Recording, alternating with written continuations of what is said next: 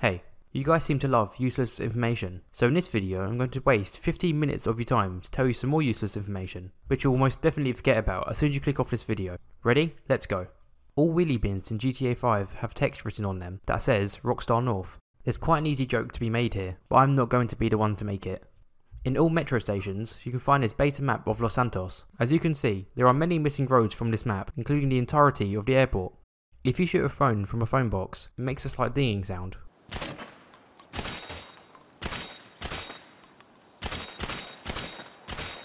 The Tesseract supercar in GTA Online is immune to catch-up in races. If you don't know what catch-up is, it basically just slows down the person in first place, which can help other people catch up. For whatever reason, catch-up has little to no effect on the Tesseract.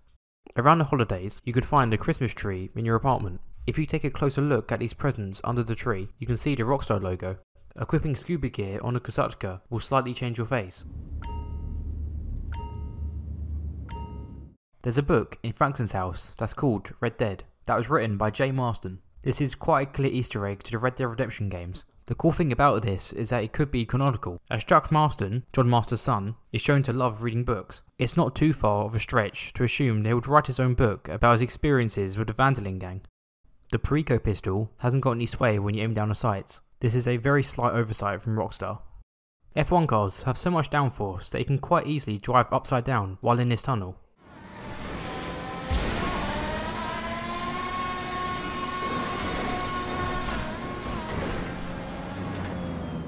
Kosatka translates into killer whale in English. There are 1038 Rockstar created jobs, and yes, I counted all of them. On this building, there's some stairs that lead to this weird looking room. The window in this room seems to be reflecting out of bounds, as seen by these weird textures. At this location above these shops, you can find some stairs that lead into an unused shop interior. I have no idea why they put this place in the game. Pretty much all parachute pickups are glitched. They can be seen floating way too high or be in the ground. At this location, deep in the water, you can find a mysterious hatch that looks to be a reference to the TV show Lost. If you get close enough to this hatch, you can hear some Morse code.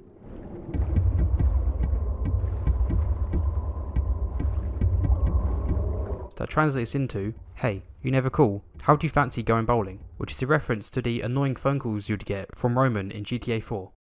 How much can our GTA Online characters carry? If we add up the weight of all 7 assault rifles, 3 snipers, 9 shotguns, 7 heavy weapons, all throwables, 17 melee weapons, 15 pistols, 4 MGs and 6 SMGs, we get an estimate of 332.5 kilograms, or 733 pounds. Let's not forget the 95 snacks, 10 body armor, nano drone, parachute and phone that you can also carry, which are estimated to be 94 kilograms. This brings our total up to 426.5 kilograms, or 940 pounds. And of course, let's not forget the ammo for the weapons. You can carry 9,999 pistol ammo, assault rifle ammo, SMG ammo, shotgun ammo, sniper rifle ammo, minigun ammo, and MG ammo. Plus 50 rockets and 20 grenades for the grenade launcher. This all equates to 7,460 kilograms, with a total weight of 7,886.5 kilograms, or 17,386.5 pounds. This equates to 7.8 tons that a character is casually just carrying around in their pockets. This is the equivalent of carrying an African bush elephant or a semi-truck on your back and being completely fine with it. It's fair to say that our characters are goddamn ripped out of their minds.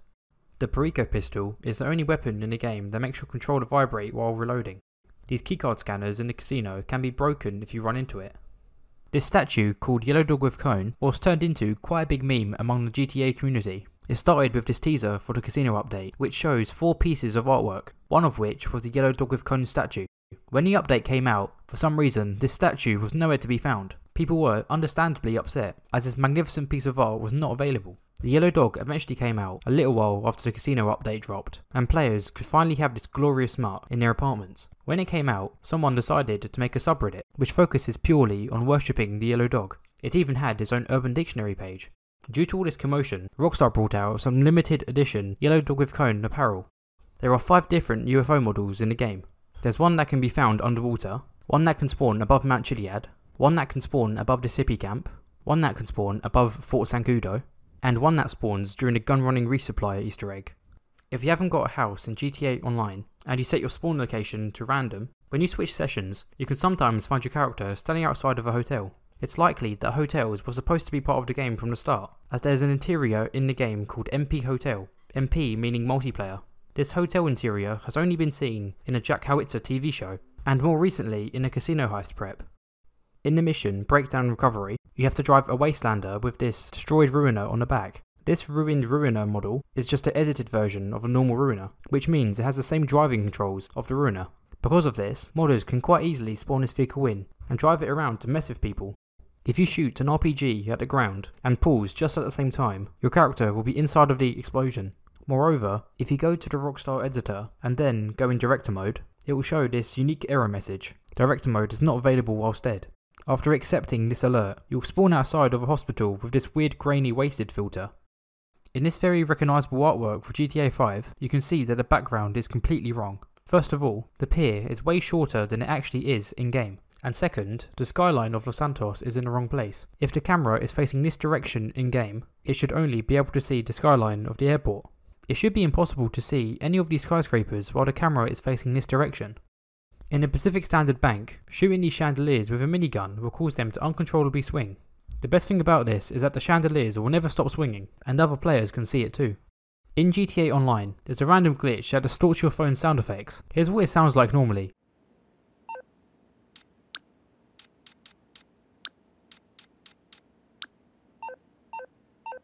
And here's what it sounds like when distorted.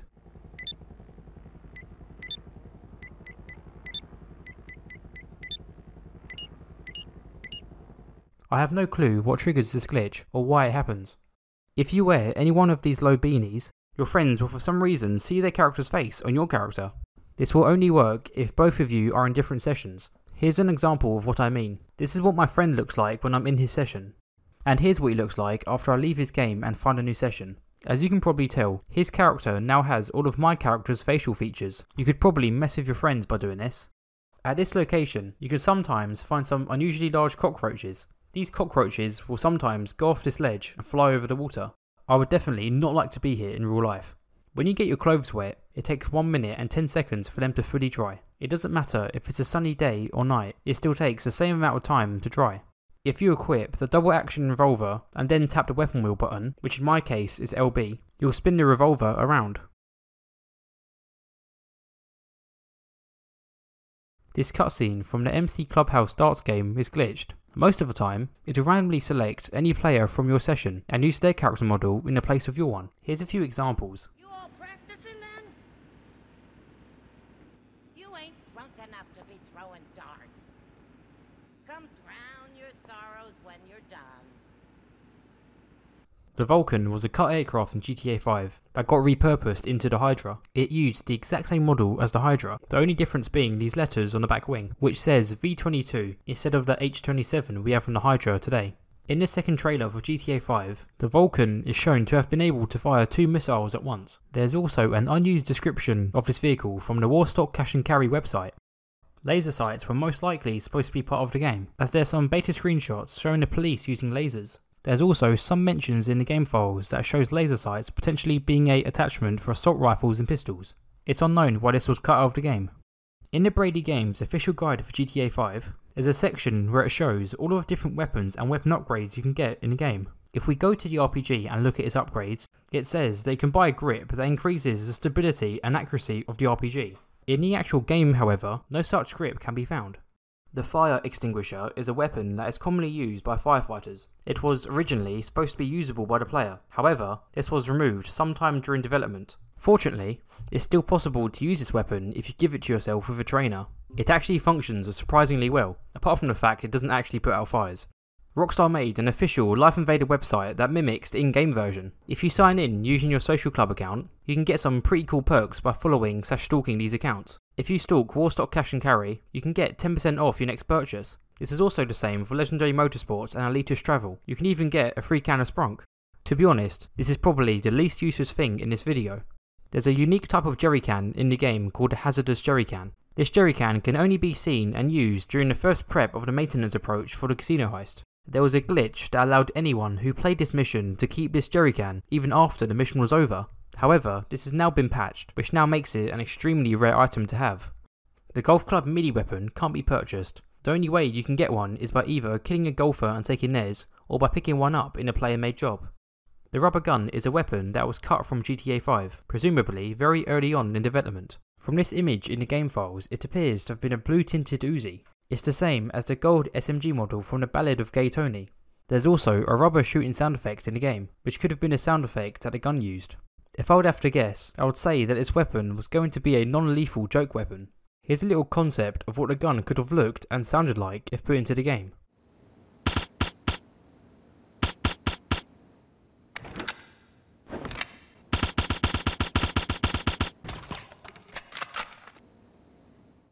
There are 12 unique NPCs in the casino that have their own individual names and personalities. We have Dean and Carol, a married couple that often bicker. Carol seems to be the instigator of most of their quarrels, and Dean seems to always try to defuse the situation and appease his wife. There's Vince, a depressed and drunk man who is recently divorced with his wife.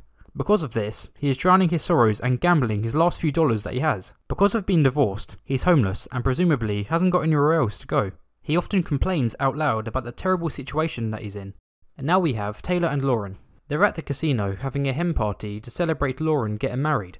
Taylor seems to be the loudest and more extroverted one out of these two. She's often being loud and is the only one that tries to instigate social games such as Truth or Dare cards. She also has this shirt that says "Here for the fling," which probably means that she's looking to get laid.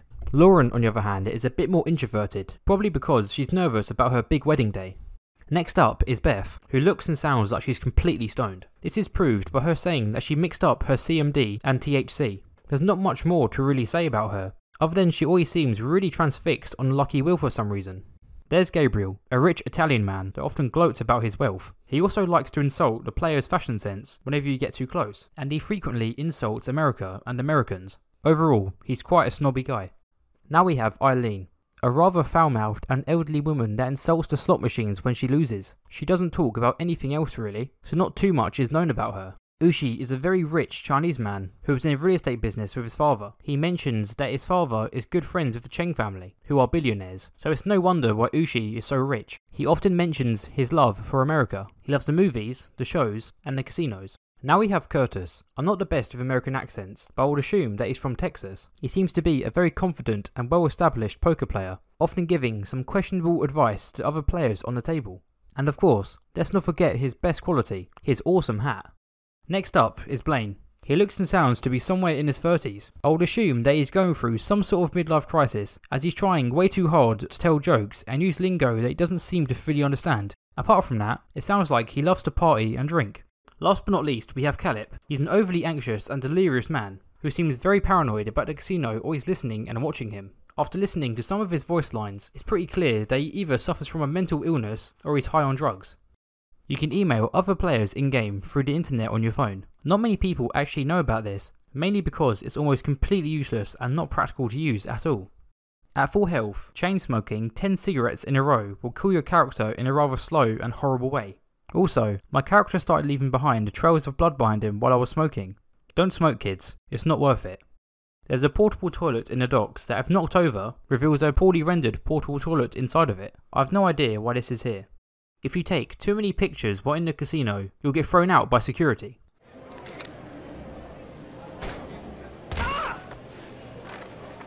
There's an unused garage interior that came out with the High Life update back in 2014. This place is huge. You would have probably been able to store around 30 or 40 cars here. In the game files, there are some unused weapon textures of a fire axe, lasso, shovel, and a megaphone. Hopefully, some of these will make a return in a future update. In the game files, there are some early concepts of a GTA 5 logo. I've got to say, GTA 5 would have been a completely different game if they actually used one of these logos.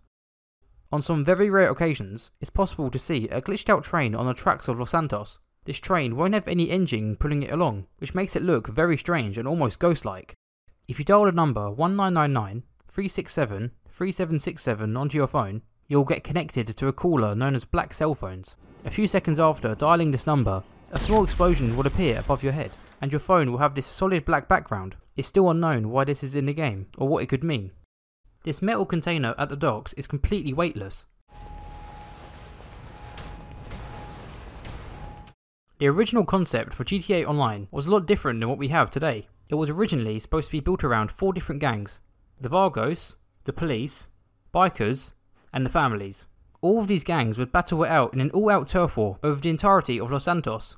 This is proven by these images found on the lead graphic designer of GTA 5's portfolio, which shows all of these different areas that could be controlled by the gangs. Personally, I would have loved to have seen how this idea would have played out. Welp, that's the end of the video. I hope you enjoyed listening to those completely useless facts about GTA 5. If you know of any more useless facts, then please let us know in the comments. I'll make sure to pin the most useless one. Anyway, I'll see you later.